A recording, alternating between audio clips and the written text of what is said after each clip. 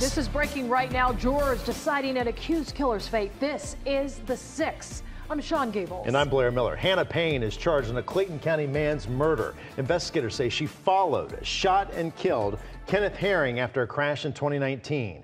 Payne says the shooting happened while she and Herring were tussling with one another.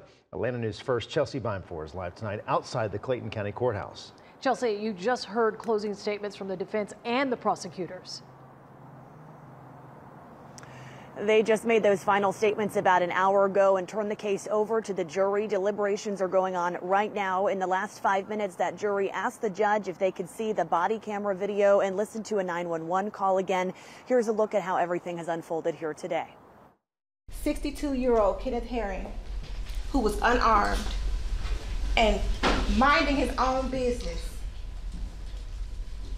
was chased down, detained, shot, and murdered by this defendant. On Tuesday, Clayton County prosecutors made it clear that they think Hannah Payne maliciously shot and killed Kenneth Herring after he left the scene of an accident in 2019. The audacity to come here and take that stand and blame everybody else. Payne is facing 8 charges, including aggravated assault, malice, and felony murder. But during closing arguments, Payne's attorney said she is not a killer. This is not some murder.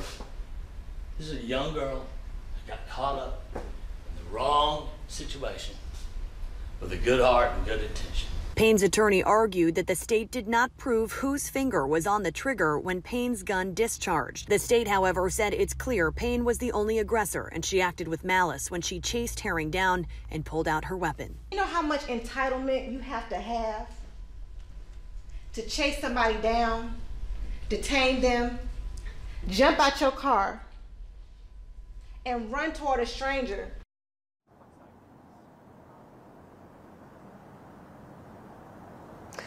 So again, the jury listening to some of that evidence again at this hour. It's possible they could reach a verdict tonight, or this may bleed over into tomorrow. Reporting live in Clayton County, Chelsea Bimeford, Atlanta News First.